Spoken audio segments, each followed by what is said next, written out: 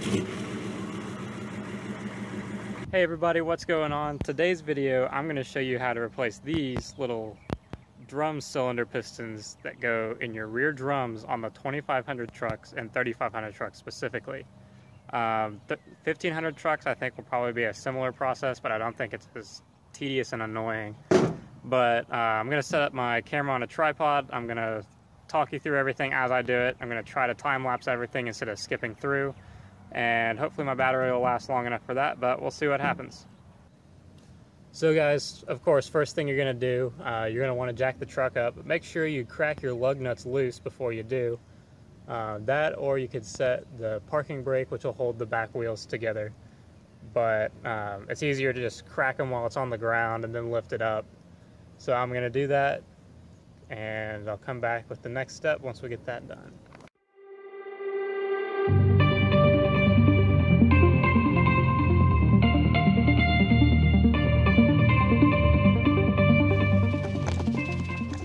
Alright, so a couple quick things to mention. First off, you never need to jack your truck up too terribly high. I can't get my camera low enough with it in a stand like this, I don't think. There it is. You can see it's barely off the ground. That makes these tires a little bit easier to handle, depending on what you're working with. Secondly, odds are, if yours is like mine and these tires haven't been removed in ages, you may want to rotate your tires, and your wheels will probably feel like they're stuck on these spots right here. Just work at it a little bit, it'll come off. So I'm going to work at mine, get the wheel off. We'll go to the next step. Also, I'm sure you guys noticed when I got those lug nuts off, breaker bars, awesome to have, and impact drivers, awesome to have. But anyways, on to the next step.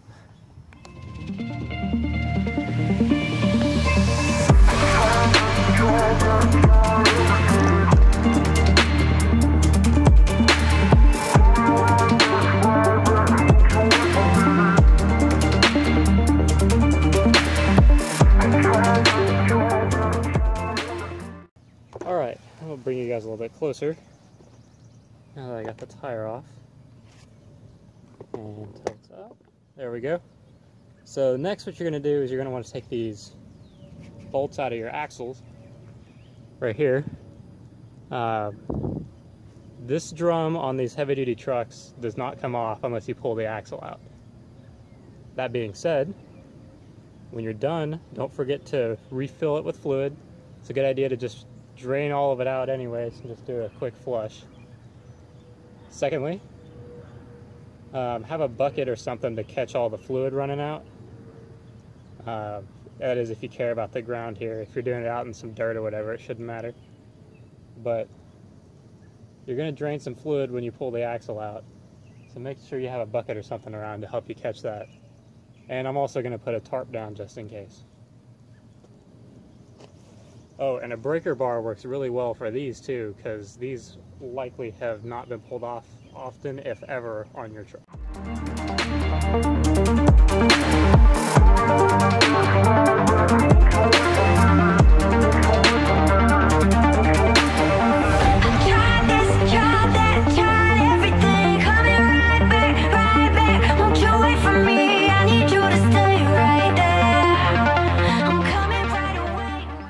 Guys, if this is stuck on your truck, you can't get it off, lightly tap this front end of it with a hammer and it'll pop right off for you.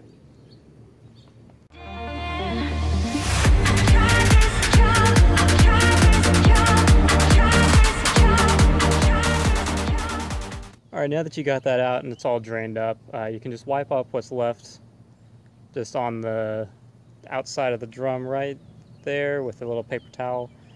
And then you're ready to pull the drum off.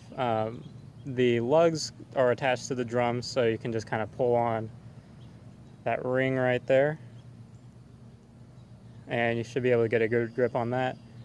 Just like with the other thing, if it doesn't come off super easy, first off, make sure your parking brake is off. Your parking brake will hold that in place. Secondly, if it's still stuck on there, just give it some light taps with a sturdy hammer, and it should just come off. So I'm going to go turn my parking brake off, and then I'm going to pull it off, and then I'll show you guys the inside and where you need to go from there. Another good idea, guys, is to set down some paper towels where you're going to put this, because there's going to be some lubricant up in there that's going to drip all over the ground, which is another reason I have a tarp here. But it's still a smart idea to put down some old paper towels.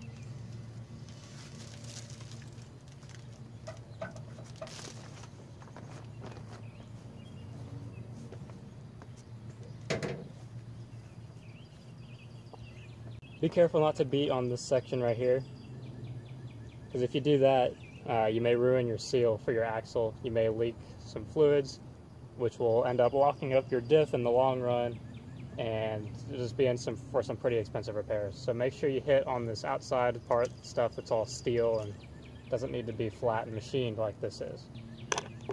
This is the part I always forget. So, look up inside here, there's some things you gotta take out. You can kind of see that. Let me grab my pliers and I'll be right back. Alright guys, so what we got to do is, you see up in here, right there is the end of a spring clamp that goes all the way around. So you got to pull that spring off. Right behind that is a little metal square you can kind of see. That's the key in this little keyway. You got to pull that out. It's super easy with a magnet. If it's not so easy, get some pliers. And then this ring back here will unscrew and unthread, and then this will just slide right off. That's what I always forget. So make sure you pull the spring off, then that key and out of the keyway, and then unthread this. I'll try to get my camera set up and zoomed in so you guys can kind of see a little of what's going on.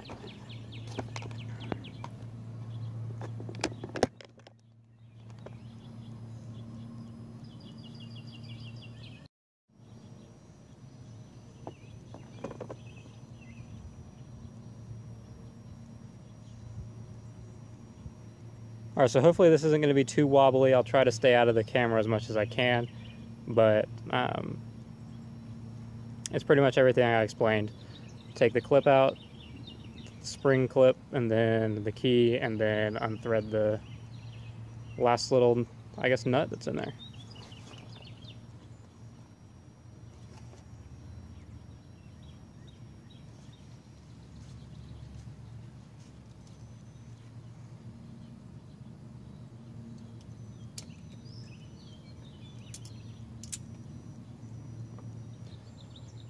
And usually you can keep this stuff in the bucket where you drained all your grease to keep it nice and lubed up.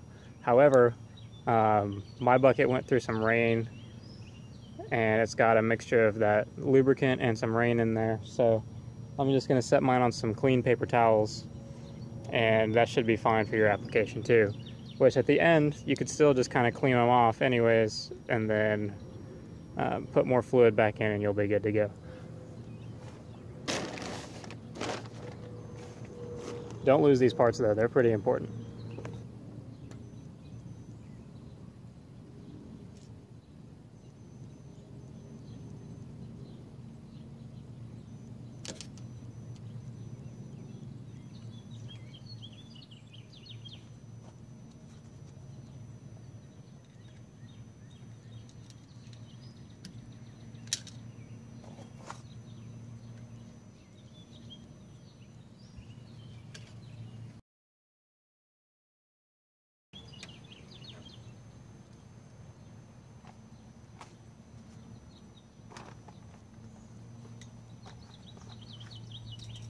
All right, now that I have that out, the drum will just slide off, and it's a little bit heavy, so be careful. Don't put your feet underneath it or anything.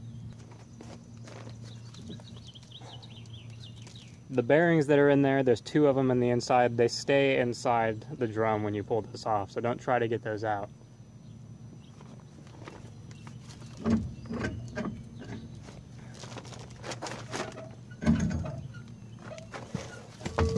Whoops, should have zoomed y'all out for that. Anyways, there's the drum off.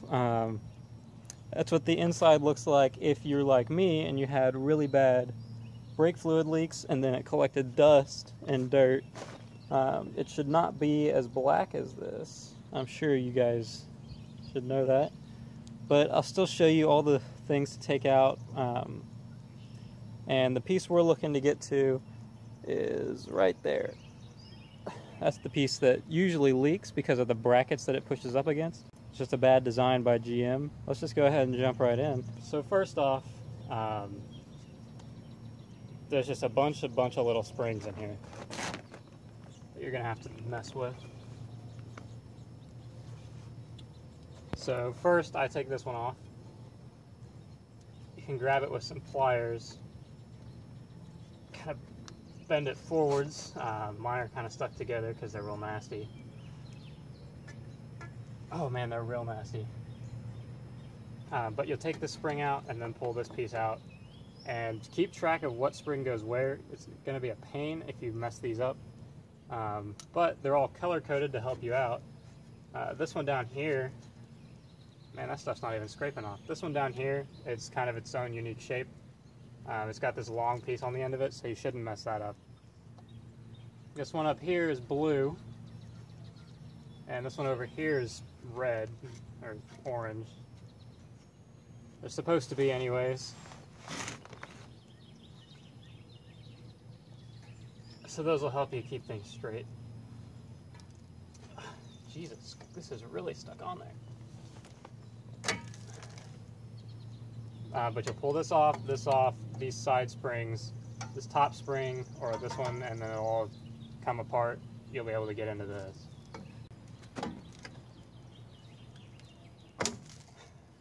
There we go. So we got that off. Just has a hook at each end. This is supposed to be longer. I don't know why this one's cut off, but it's got a hook at each end. Make a pile right there on the tarp.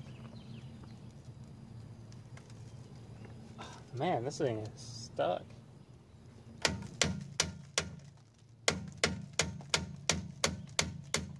But this piece right here is what adjusts your pads, your brake shoes. So when you're wearing these down more and more, this will automatically unthread itself right here and spread apart so that these stay as close to this as they need to. As close to the drum as they need to. Sorry, that's probably off camera. But that's what this piece does, but it just has a hook at each end, like 2 little finger forks, and you should be able to pull that out. But I may need to get these springs next, so what they are is push in and twist. The spring and the centerpiece comes through a little hole.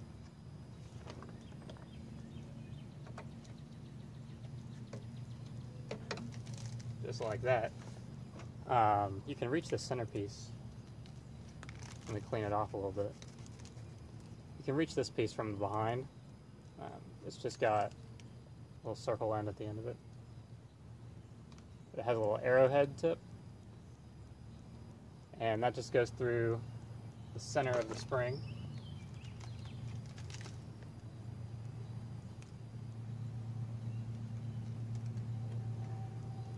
And these tips do come off. The springs should also come off. Be careful just not to lose anything.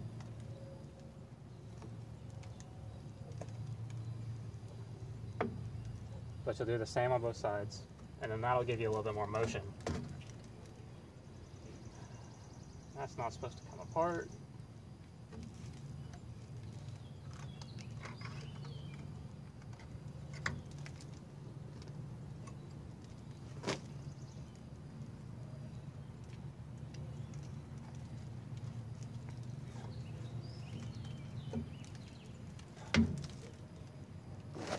There you can see how that comes out. Then you pull this little piece out of the cylinder.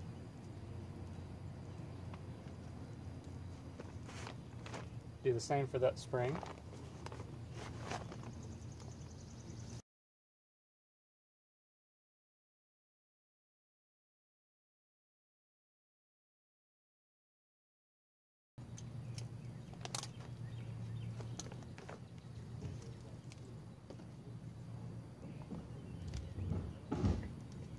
But if you're struggling with it, don't get too irritated. Don't try to break it. You'll regret it in the long run. This one you don't have to take off the truck to get all this stuff. This one also has your parking brake cable on it right here. So it'll be a little more difficult to get off the truck, but I figured with the other side you don't have to, which worked out well. So next up, we're going to take this off, which has 2 bolts on the back. Here, let me go get the other one real quick. Let's see, here's the new one. It's got these 2 bolts that are on the back. Oops. Yeah, this way. 2 bolts that are on the back, and then this is where your brake line threads in. If your brake line breaks, don't worry about it. They're very, very cheap at AutoZone, O'Reilly. I got a pair for my back end for about $10.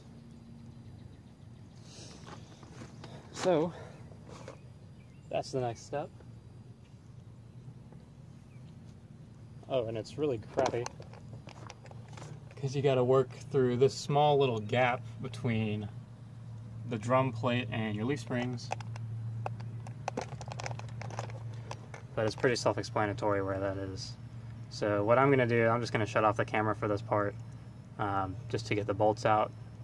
But real quick, before I do, the reason these fail and start leaking the way they do is because of this bracket design right here. This piece on your cylinder is rubber, and this piece right here is steel. And when this pushes into this enough times, it eventually wears through and cracks this rubber, which causes leaks on both sides. So that's where your failure is probably going to be if you have leaky rear brakes. It'll eventually get to the point where your brakes do not hold pressure at all. So if you start noticing brake fade and you start seeing leaking out the bottom of your drum right here, get it replaced pretty quickly. Otherwise you may find yourself without brakes. But I'm going to pull this off and then I'll come back. Alright guys, I got the old cylinder off and I got the new one in. You can see right up there. So I'm going to put all this back together. It's basically just the reverse of what you just did. I'll go ahead and put it on the screen. Be very careful not to forget any parts. You'll regret it when you get everything else back on.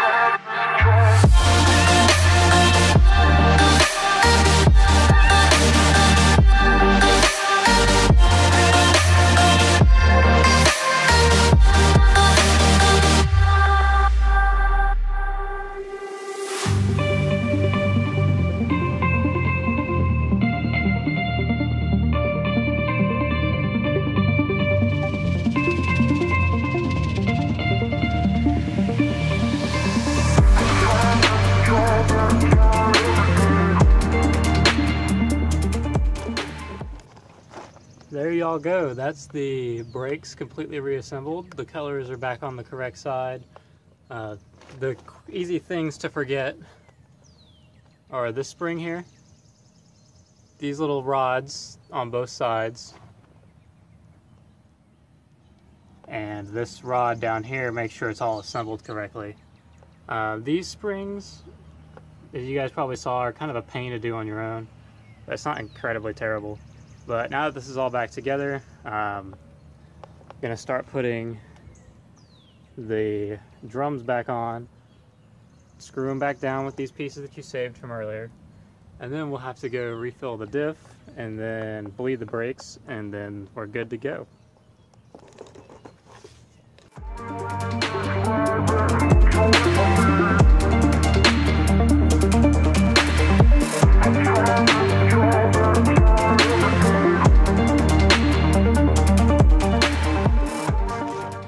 Guys, if this stuff doesn't go on incredibly easy, don't try to force it. There's probably something that messed up or in there.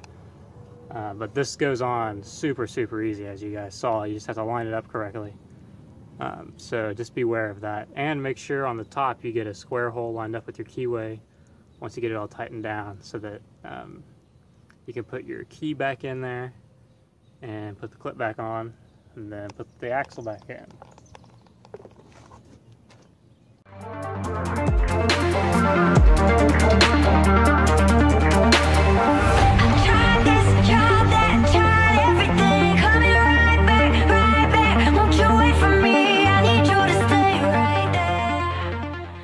And guys, as you put this back in, where you touched it, you need to wipe off. That way you don't get any dirt down into your axles or into your, whoops. Oh, you don't get any dirt up into your diff or into any of your gears or anything, because any little grinding at all could cause something to fail. And you're re-lubing all this anyways, since you took it out. So you might as well keep it clean. Just do some preventative maintenance. Coming right away, my dear.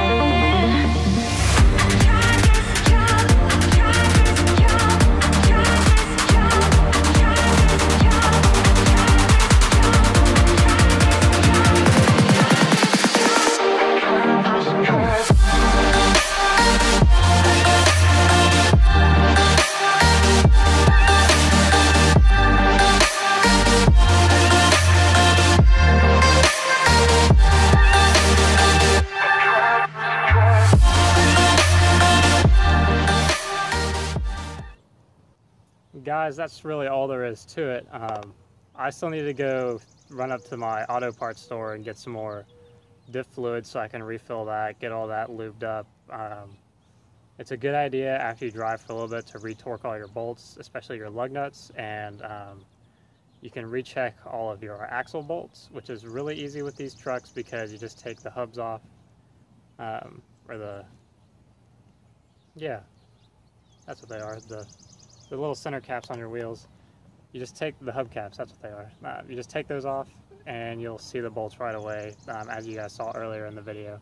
But anyways, hopefully this is helpful. Thanks guys for watching. I should have some more stuff coming up soon with the lift pump, so I can get that all finished up. And after that, I'm not sure what we're doing, but we'll figure it out together. See you in the next one.